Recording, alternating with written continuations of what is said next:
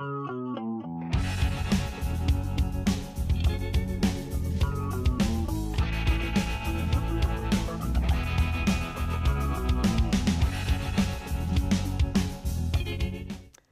welcome to Tea Time in Olympia. I'm Lucas Miller, and my guest today is Justin Taylor, our 2016 Capital City Pride Award Day winner and longtime community activist. Justin, hi, thank you for being on the show. Why don't you start by telling us a little bit about your background, how long you've been in Olympia, your pronouns if you want to share them, and what you do here in the community. Yeah, thank you, Lucas, for having me. I really appreciate being on the show, especially after you are now an award-winning show. So I think it was a great introduction. Don't swell our heads anymore. It's getting out of hand. But no, thank you for having me.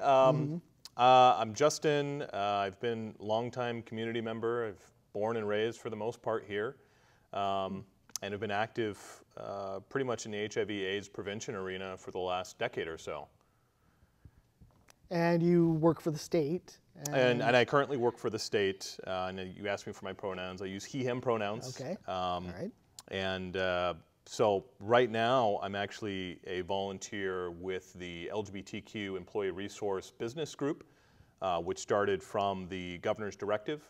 And so there was an initiative set out to start an employee resource group that would look at how to make it a better environment for LGBTQ employees, while at the same time looking at best practices for LGBTQ customers and for the general public too, because part of that is doing a public safe place move in all our public-facing offices, and so that during the day, folks, if they're running to an issue of a hate crime, that there's opportunities for them in our public-facing offices to seek emergency assistance. So we're looking at the state level as a volunteer, how we can roll that out and how we're going to put forward a recommendation and kind of stakeholder it out. And so I've been kind of helping work with a lot of folks on those issues that have been set out by the governor's office. But it's a little unfair of me to speak too much on it. I'm not a spokesperson for the group. There's a lot of wheels moving. And at the end of the day, there's a lot more work that needs to be done, and a lot more folks we're talking to about how to do this best. Sure. So, but you've been in on the formation of that group pretty much all the way along. So pretty early, yeah. Okay. Yeah. So, well, give us a little bit of background. So the group is for all state employees. Is that correct? Correct. Okay. And it's run through the governor's office. Yeah, it's a business resource group similar to some of the other kind of business groups that you might find at companies like Microsoft, and we even have a few more in state government that really look to expand opportunities and at the same time provide resources and make it a better working environment. But what's cool about it is not just for staff. Right.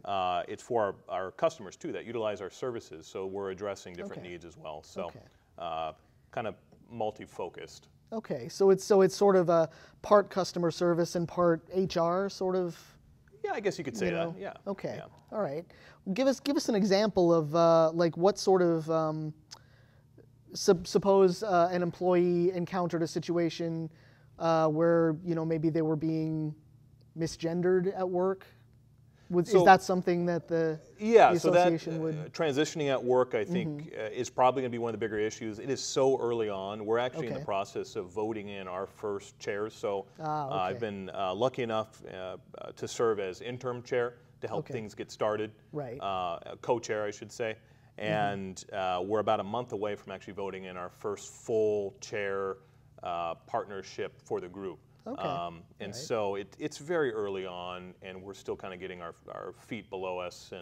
But part of it is going to be looking at best practices. So how do we look at how different state agencies and how different corporations are adopting different policies and best practices around LGBTQ plus issues, so we can make it a better working environment for our staff, which ultimately will build happier employees that will serve the public even better. But also, how do we work with the public, LGBTQ plus folks who are utilizing our services and making sure that we're adhering to a high caliber that is expected of us as public servants. Okay. And that would include, I assume, things like trans-competency trainings and... Oh, I hope so. I hope so. Yeah, like I said, it's really early, but those are all things that have been discussed. Nothing has been final, and ultimately, this business resource group is not necessarily going to be the ones implementing it. It's really I hate to call it like a think tank, but it's a lot of folks coming together to make recommendations on how to best solve these problems. Okay. You know, and it's structurally, it's going to go beyond us, and it's going to be a lot of stakeholdering and a lot of different groups and agencies that are going to be part of the implementation phase.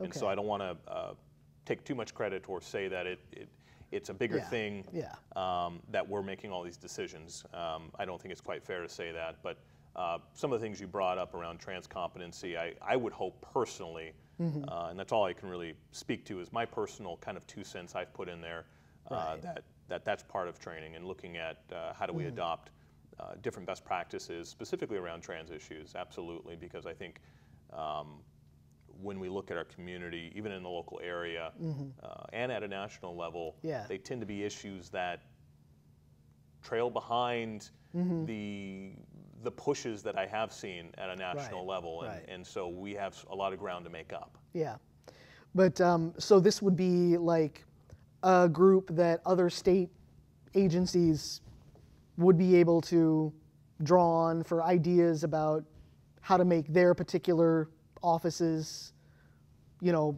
friendlier places for their GLBTQ plus employees. That's one of the many goals that was outlined by the governor's directive 1611. Okay. And so that is definitely part of it. Yeah. Well, do you think the group will have much involvement with, for example, interpreting Washington's civil rights law as it applies to state employees? I can't speak too much on that. And like I said, it's unfair of me to be too much of a spokesperson on a lot of these issues because they're still taking shape and nothing is concrete yet, and we haven't had an opportunity to hear from all our stakeholders, including the public. And so, you know, I don't want to say too much because nothing is in stone right now, other than folks can reference the governor's initiative directive 1611. And he's outlined several initiatives in there that we're working off of as a template. That's the only thing right now that I could say is concrete. Okay, so there will be an opportunity for public input about what the group does. Yeah, absolutely. That's the goal. That's the goal. So we're still a ways from that, though. So I would hate to say yes, we're doing this, yes, we're doing that until it actually happens. But the goal is to get it right. You know, if we're going to do these initiatives, and it's multifaceted on what bodies are working on them, but the goal is to do it right and do right by the citizens of Washington, and at the same time do right by the state workers and the public servants that serve the state of Washington. So, you in particular work for L&I. Correct. So I assume that there will be representatives from a lot of different state agencies on this body. And there are. Yeah. Okay. And I'm also not a representative of L&I either, so I'm here as personally. Right. So. Well, can you tell us a little bit about what your experience has been as an openly gay person working in state government? You know, have you found it to be a friendly, welcoming kind of environment, or? Yeah. I personally can state that, you know, working inside state government, at least where I'm at, has been a very positive experience. I think any institution, you know, there's always room for improvement. You know, and so I keep my eyes out, and I'm fairly critical, but also the lens that I look through is going to be different than other folks. And so there's only so much I can say on what it's like for everyone, but I know that all the managers I've worked for personally, all the leaders that I've seen, the goal is to ensure that it's an employer of choice for all staff. So that it's a place they want to come to work, they enjoy working, because when you have happy staff, they're going to be better at customer service and serving the public. And so I know at a high level, that's the goal. Yeah. And it allows you to recruit the best people and keep them. Oh, yeah, you know, absolutely. If you have those policies so I mean, in turn, they benefit from that. Right. And they benefit from a lot of folks who identify as LGBTQ+, who we tend to have some of the best and brightest in our community that, you know, are missing out. I mean, any community you can say that. I'm not saying just about us, but, you know, any sort of group of folks, if you are not tapping into that potential, then you're missing out. And I think state government realizes that. And I think a lot of corporations now are starting to come around and realize that. Yeah. Well, of course, we've been very lucky the last few years to have Jay Inslee as our governor, who has, been, a really great ally to the GLBTQ community. Yeah, I would agree with that. Yeah. And, this directive in particular, is, I'd say it's in line with many of the other things that he's done as governor. Yeah, my understanding is, some of the initiatives outlined in that directive are the first in the nation. Yeah. So my understanding, and just speaking personally, is that he's at the forefront of a lot of these issues and pushing in a way that I haven't seen from other governors. Yeah. Okay. So you have had quite a wide-ranging career in GLBTQ activism. I know in particular you've worked on HIV and AIDS prevention and education with Mpowerment and PCAF and at the state level. Can you tell us a little bit about Mpowerment and what it does? And yeah, there's some history there. Yeah. So I mean, that's what I've been doing the longest, and that's where my passion is. Okay. When you look at the numbers now, and just taking us kind of into modern day on what we're facing, it's a huge issue. Yeah. It's a huge issue facing our community. It hasn't gone away. Right. This disease continues to Yeah. impact a grossly disproportionate amount of our community in a way that I think a lot of folks don't know. A new CDC report came out, and for the first time they had projected HIV rates, and they looked at different demographics. This was specifically on gay and bi men, or men who have sex with men, is the kind of epidemiological kind of term. Sure. And I think it's 1 in 11 by the end of their lifetimes would be impacted by HIV and AIDS. You start breaking it out by different groups, that number gets even higher. Right. Different cross sections of the community, that number can grow as high as 1 in 2. Yeah. Different subgroups, which is unacceptable. Yeah. And so luckily there's some new advances that we're taking advantage of that seem for the first time are not only kind of subduing the spread of the virus and keeping it fairly stable as far as how many new infections we see every year, Right. but are actually, for the first time in a couple decades, we're seeing a decline, which is fantastic. Good. But Yeah. I think your original question on how I got here was my passion in looking at, why are folks in my community, folks that I identify with as a gay black man, impacted so much by this virus? I need to educate myself on it, and what can I do personally to get the word out there? And so it's kind of a long story that got me here, and so I can kind of go into that if you want. Sure, yeah, please. So I've always wanted to be a filmmaker. I went to college for making films, and at that time, grasping my identity as a gay black man, I knew of HIV. I didn't know much about it other than, I think there's a fear. And I think that, as with a lot of young folks around that age or younger, they might have heard about it, they don't know how much of an issue it is, and they don't really know exactly what's putting them at risk other than they're demographically at risk, at a higher risk than other folks. Yeah. But they don't know the scale of different risks, and they don't know too much about the virus, what it does to your body, and all the different transmission methods. Right. Right. A lot of people can be overly fearful in ways that Sure.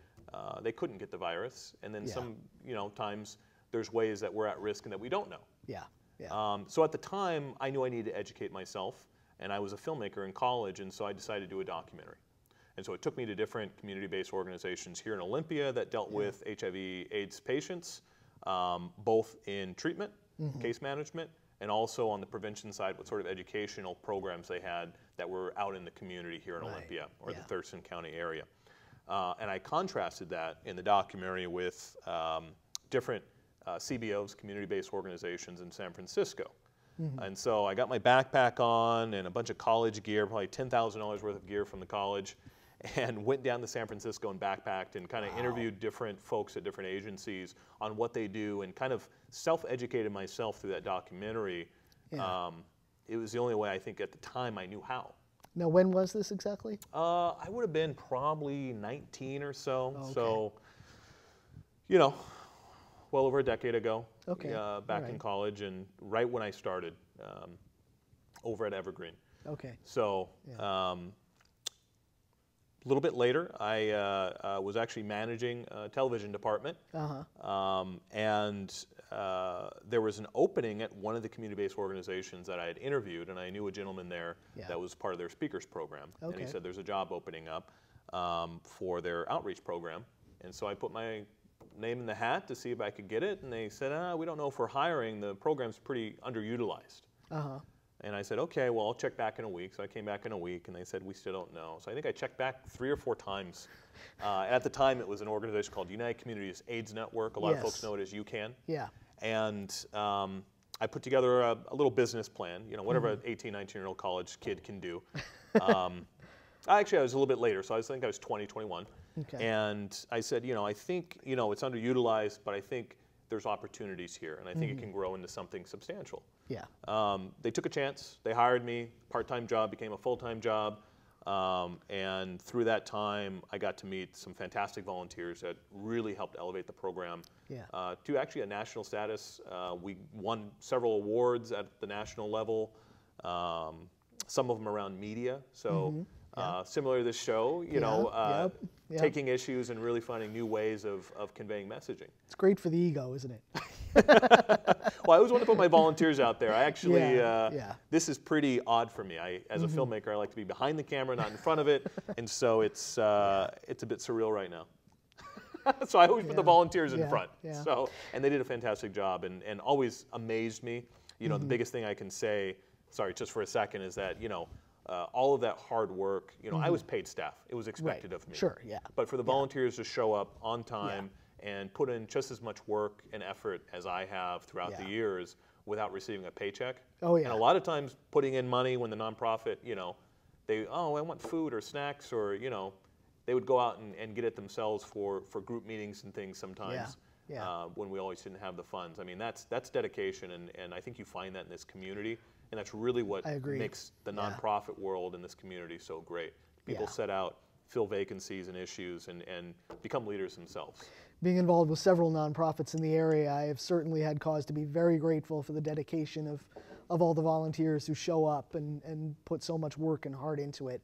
But I'd be interested to know, so what became of that documentary that you did as a student, and is it still available anywhere? Can it still be? Well, like a lot of things I did in college, my class has seen it. I want to say that I anticipated it being like 60 minutes, and I want to say I got it to like 30 minutes, and you move on to the next project in college, and it became a learning experience for me, both learning film, but at the same time, or video I should say, and also learning about this virus and how it impacts my community. Right. But at the end of the day, I mean, I was very young in college, and there's a lot of technical things with it that wouldn't make it a good watch right now. Okay, all right. But you were able to take what you learned about HIV and AIDS. Well, it helped me build network connections, and ultimately gave me a platform and a stage. I mean, it all kind of started with my own curiosity there. Right. And it built from there, and all of a sudden an opportunity opened up. And I was networked in the right ways to be in the right place at the right time. Yeah. There's nothing special about me other than I was in the right situation, and I saw an opportunity, and I thought my skill set would lend itself to doing that type of work, and I took a chance on myself, and other people did too, and here I am. Well, so tell us a little bit more about, because I remember back when UCAN was hosting the Olympia Men's Project, which sort of, I guess, morphed into what is now Mpowerment. Yeah, nonprofits are. It's a long, kind of winding history, so I'm trying to think of how to kind of put it in a nutshell here. But essentially, the Olympia Men's Project was the Empowerment Project. Right. So it used what was called the Empowerment Model. And so when I came in, I think it was still called Olympia Men's Project, or OMP. Yes. And it had deviated a bit from the original model that we were being funded for. Yeah. Which was ultimately to do work in the community to reduce the spread of HIV/AIDS among one of the highest hit populations, which was gay, bi, and trans men. And so at that time, we looked at it and we said, you know what, let's get closer back to the CDC model and see how that works. Since we had low, and it had a lot of success too in the past, but at that time when I came in, it was in a bit of a lull and it was being underutilized. And so we said, let's go back to the basics and get those right. Let's go back to the model. This is scientifically proven to work in different communities. And so that's where we should start. And so we took out extra things and just kind of got it down to that basic. If we can't do the basics right, we can't do all this extra stuff. And we started seeing volunteers come in and get dedicated. And like I said, I mean, this was scientifically proven to work in different communities. And so we wanted to go from there and along with kind of the dedication of the staff, because I wasn't the only staff person there, we were able to turn around the program. Yeah. So tell us a little more about that empowerment model. What does that involve? Because I remember when I was, during the brief time that I was with OMP, there was a big emphasis on community building among young gay and bi-identified men and men who had sex with men, especially among younger ages. 18 to 30, I think, was the age group that we were originally mandated to work with. And there was heavy emphasis on teaching young men how to communicate with each other about and how to negotiate safety in sexual situations. Correct. So, I think that's pretty spot on. I mean, it was a multifaceted approach. And ultimately, the goal was to reduce instances of HIV in this population, which meant that we had to reduce risk and risky behaviors. And so the riskiest behavior we knew at the time, and we know now with particularly gay, bi, and trans men, is unprotected anal sex. Biologically, I can go into details, but that is the highest risk. And so we wanted to reduce the spread of HIV, and we knew that was the primary transmission method when we looked at the data.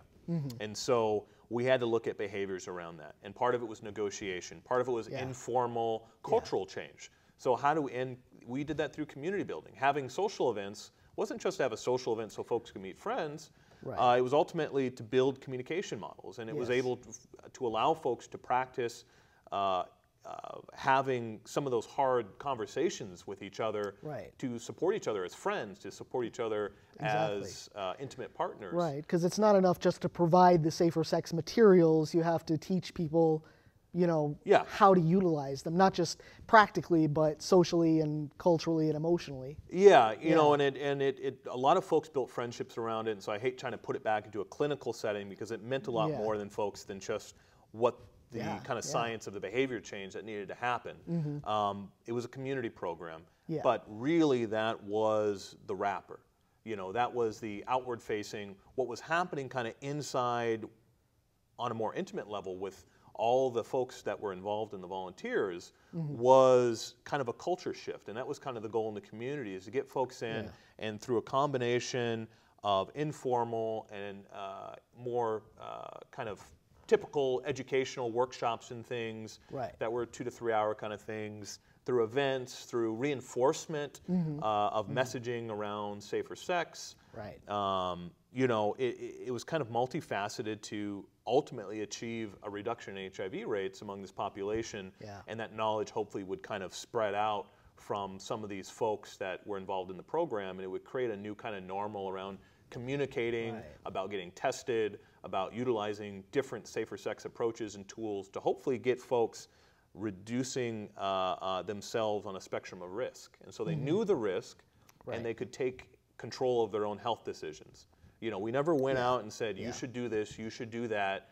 It was all about, do you understand the risk, and can we give you the knowledge to take control of your own health so that you can make decisions on your risk? So going into a situation, I actively choose to take this risk, I know what the risk is. That was my biggest thing and push. It was not about preaching or telling people how they should do one thing or another thing like I knew everything. It was more about... Because that's not really very effective, is it? I don't know much. And so it was all about, understanding risks for yourself so you can take charge of your health. And so that you're not doing any guesswork and you're consciously active in your own sexual wellness. And of course that was back before we had some of the other resources that we have now, such as PrEP and PEP. Yeah, and so PEP's been around for a while, and that's a really important thing I just want to put out there. Yeah. If there's an issue where you've been exposed, either through a condom breaking or a situation where you may have been a victim, a sexual victim, then PEP is available to you. Going to the emergency room and letting them know within 72 hours, the sooner the better, from that possible exposure. Right. And that's a known exposure, and they put you on a 28-day dosage of essentially HIV meds that would reduce the likelihood of your body contracting the virus. Okay. Not a lot of folks know that. That's why I always try and put it out there. And there are programs that actually pay for that medication, so you're not out of pocket when you go there, especially if you were a sexual assault victim. Okay. And just for our audiences who may not know, PrEP stands for pre-exposure prophylaxis. Or PrEP is pre-exposure, PEP is post-exposure. It's post-exposure prophylaxis. Correct. And that's basically, it's a drug. Yes, a drug you can take. And I'm not too sure of the regimen for PEP.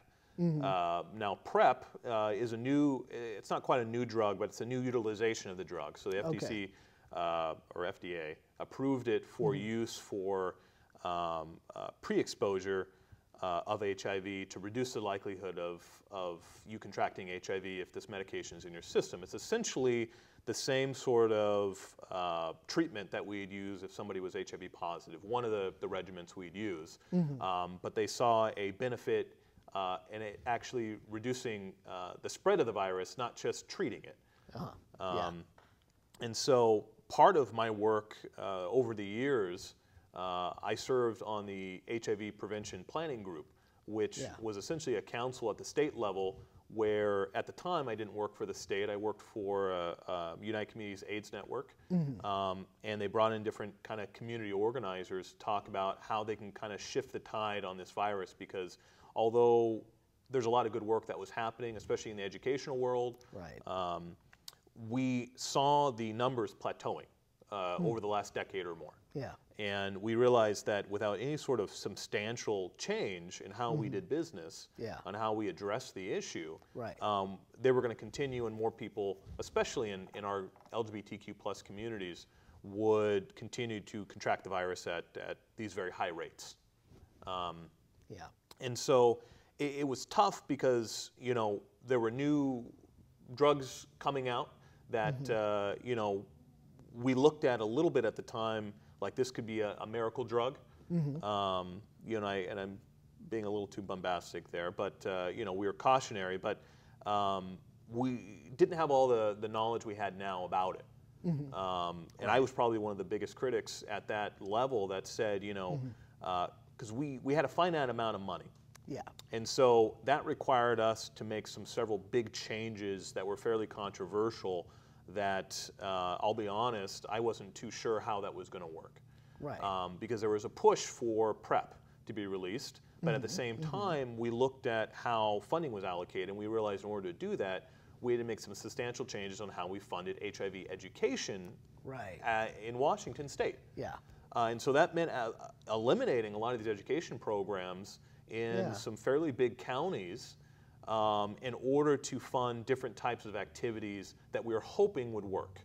And so pulling back on education and then pushing out a new drug to folks and hoping that they were educated enough to take it and take it consistently.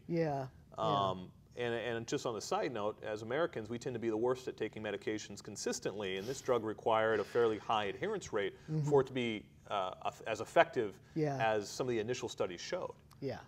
And so it was some difficult conversations that we had at that level. Ultimately, that meant in the direction we were going that programs like Mpowerment in outlying areas outside of some of the bigger metropolitan areas in Washington State would be defunded. So that meant programs that were doing good work like Mpowerment, and there were several other ones across the state in smaller counties that didn't really have a place to get tested, that didn't have a place to get this sort of education without driving to Seattle or Tacoma. They would not be receiving funding to do that anymore. And in Olympia, that meant defunding testing. So nobody could get free testing anymore through our program. And so for me, that was devastating because I knew how impactful our program was, and I knew there were a lot of smaller counties that weren't considered, larger metropolitan areas, that funding would dry up on the hope that this drug would make a substantial difference. We couldn't necessarily do both. Luckily, I'm looking back and I was wrong. This drug has had a substantial impact, and for the first time in the last 15 years or so, we've seen a decline in HIV rates. I continue to have an ethical and moral kind of dilemma with it, that, I want to make sure that folks know fully what they're getting into with PrEP. I think it is a fantastic tool. But at the same time, just like condoms, they are very effective, but you don't want to overestimate their effectiveness. That being said, statistically, as far as people contracting the virus on this drug, it's very low. It's very low. But we at that time, we hadn't seen it in the wild. We didn't know. And all the studies at the time were folks who were on the drug, and the recommendation was to use condoms at the same time. And that's kind of how the studies were. Out in the wild, we know that that's not exactly how people are going to use it, just to be frank. And there's a lot of reasons for that. What I didn't anticipate is there also is a lot of stigma around folks using PrEP, which I hate to see. And I think in this community, there are a lot of things that we get wrong sometimes. And in this instance, shaming each other, I think, is one we're really on the wrong side of how this should happen. Folks on PrEP are taking an active decision in their health, and a lot of folks, from what I know, are very educated on how to take it and do adhere to it. And they also are required to have a 3-month checkup with their doctor and do STI screenings, STD screenings. And so hopefully that goes away and the stigma goes away. There's enough stigma already in our community around other issues that hopefully folks actively taking a choice to protect themselves. In this instance, with a drug, that they're not stigmatized for it. Well, of course, I was a high schooler back when the AIDS pandemic began in the early 80s. And as I recall, there was a lot of stigmatization around condom use at that time as well. Especially in the gay male community, there was a lot of resistance to the idea, which just carrying condoms on you. And we still see that a little bit today. Why do you have condoms on you? It's a tool, and PrEP's a tool. And the goal, I think, health officials, would hope that folks, use PrEP in tandem with condoms. In the wild, we're not seeing that so much, but it seems to be pretty effective. My fear is that somebody thinks it's more effective than it is, and contracts the virus while on the medication. I think that's the biggest fear that I had back then, and I still have now. It's not foolproof, but it's it's pretty darn effective.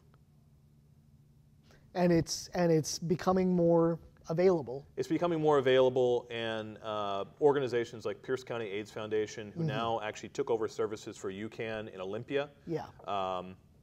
So they serve, quick plug for PCAF, they serve Tacoma, Pierce County, Thurston County, Mason County, and Lewis County. Providing vital case management services and also prevention work in there. But they have information that you can get to educate your doctor on PrEP if your doctor doesn't know much. And what we've found too is that a lot of doctors don't know much about PrEP, especially general providers. And so this is a little fact sheet that they can bring that kind of educate doctors so they feel a little bit more comfortable prescribing it. Well, there's been a fairly long-term partnership between PCAF and Mpowerment. And on an informal basis, we don't represent them, they don't represent us, but we have a history. So when PCAF took over services for United Community AIDS Network, UCAN, Empowerment was a program they carried forward. And so the Empowerment program was actually administered by PCAF. I was the program director and they oversaw it. And so they were our umbrella agency. when a funding decision change at the state level, part of the HPPG, the HIV Prevention Planning Group I was a part of, made the decision to kind of defund some of these outlying counties and ultimately fund higher prevalent areas like metropolitan areas and really focus money into those. We saw the Empowerment Program lose its funding. But we worked with PCAF and really a huge testament to this local community. When they found out that testing was going to be gone, this community rallied together and raised, I want to say, upwards of $22,000, $23,000 in a single night. That was then subsequently donated to Pierce County AIDS Foundation so they can have funding, continue doing free, no-cost testing here in the Olympia area. That was back in 2013, and they continue to. I'm sure that money's gone by now, but it allowed them to have the wiggle room and the time to figure out alternative funding opportunities to continue testing here. I think I was at that fundraising gala. Yes, you were. Yes, you were. I think it was the night after Pride.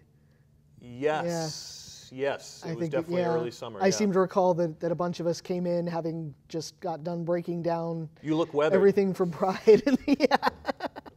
We were a little concerned they wouldn't let us in because we smelled pretty rank at that point. But I did too, because we were tabling and doing stuff for Pride, and it was hot, and then it was even hotter in that ballroom. So, but that's just a testament to this community. I continue to be floored by how much support, because I went out and told people what was happening, and people responded in a big way. And our biggest donor was the local union group, Local 443, that came through with a substantial donation and said that not only does this impact our members, these services, but they impact our members' families and their kids, and this ultimately this community, and we're one family. And that was really the argument for the union to step up and put some substantial money to help support that event. And hopefully they understand it had a big impact, and to this day, the benefits from supporting us and supporting testing in here in this county have made a big impact on folks' lives. Well, I seem to recall that one of the things that Mpowerment has done more recently is holding workshops on PrEP and PEP and how they're, what they are, how they're used, how they're made available, as well as, some of the more traditional safer sex workshops, that teach people, how to use condoms, how to and I guess I forgot the other half of the story, but so when Empowerment was defunded, folks in the community, we got together and decided to actually reform it as its own nonprofit. And so that has been tremendous. We're much smaller now, but we continue to have workshops, and we try and do have opportunities to go out and still talk to folks that HIV is still an issue, get safer sex kits out, which have condoms in there, and appealing marketing that promotes testing in different locations in Olympia, and we're hoping to get to more sites and be able to have enough money to fund even more condoms to these different locations. We promote the testing that PCAF still does today in Olympia. Right now I would say that it's utilized, but they have room for more folks. If you are sexually active and you're in the LGBTQ plus population, you should be getting tested every 6 months at least, if you're sexually active. And you should be talking to your partners, starting a new relationship. It's a great time to go down and get tested. Start that conversation early, so there's no guessing on your status when you're entering into a relationship, and folks don't have to guess about theirs. And if you look at the bottom of your screen, you'll find some information about free testing and where and when it's available. But to backtrack just a little bit, you mentioned there were some new studies that came out concerning the spread of HIV and AIDS in different segments of the community. My understanding is that the statistics for the spread in the transgender community are still a little uncertain. So I think what everyone can agree on is that they're high. They're too high. The rates are, it's a smaller representative population in a lot of the studies I've seen than when they look at gay and bi men. Right. Well, part of the problem is that for a long time, trans people were sort of being lumped in with, trans women were being counted as gay men. Yeah. So that made it difficult to separate out, prevalence among trans women specifically, Yeah. And trans men were being categorized largely as lesbians, even if they were in fact having sex with men. Yeah. So, and so that data was was always hard to kind of extrapolate. Yeah. I don't necessarily know those numbers off the top of my head. Neither do I, but I know there's been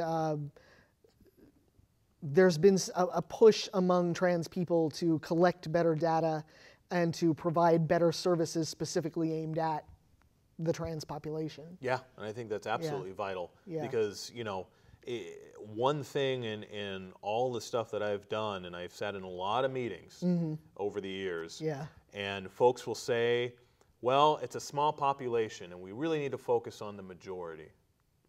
And what that means is you don't matter enough. At least that's what I hear. When I look and they say, well, black gay men are not utilizing services as much, and so let's not put any more money into it.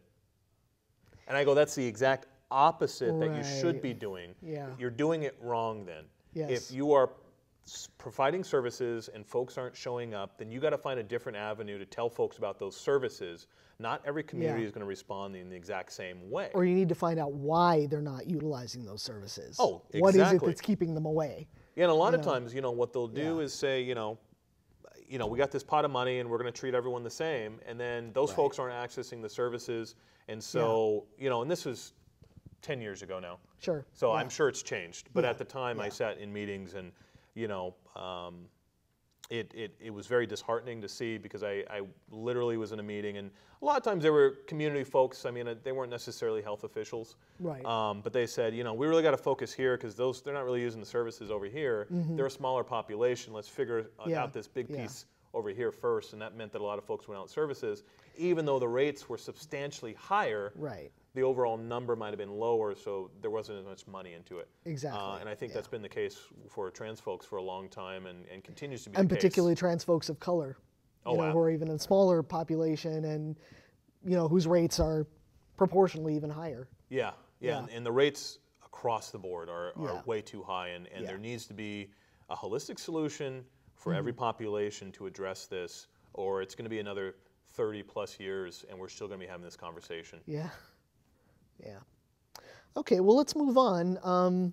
So you are our 2016 Capital City Pride Award Day recipient. Tell us about that experience. Yeah, it was humbling. I like I said, I'm not an out in front person as much as people probably see me everywhere now doing stuff and stuff like this. I'm a really behind the scenes person, and I would like to consider myself just a hard worker, and I see a cause and I try and offer my skill set when I can. It's nice to be honored by it, but first thing my mind goes to, and I'm not just saying this to look good on camera, but I think about all the people who helped me get here and all the folks that helped support the programs and the endeavors that I was passionate about. I was passionate about it, so I went out and did something, and other people came on board and said, I'm going to help you in this, and I'm also passionate about it, who didn't get any credit.